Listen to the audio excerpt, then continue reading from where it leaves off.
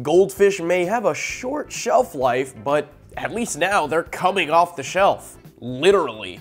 Hey guys, I'm Andrew Dymburt for Buzz60. Using a camera and computer vision software, a goldfish is able to maneuver this robot car on land. The location of the fish is detected by sensors attached to the tank, and it controls the car by swimming in a specific direction.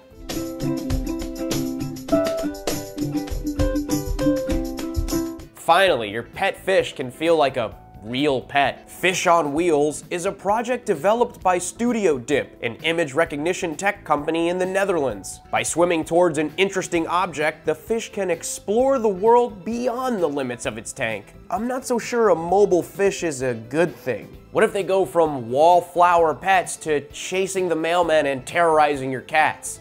Buzz60, now you know, pass it on.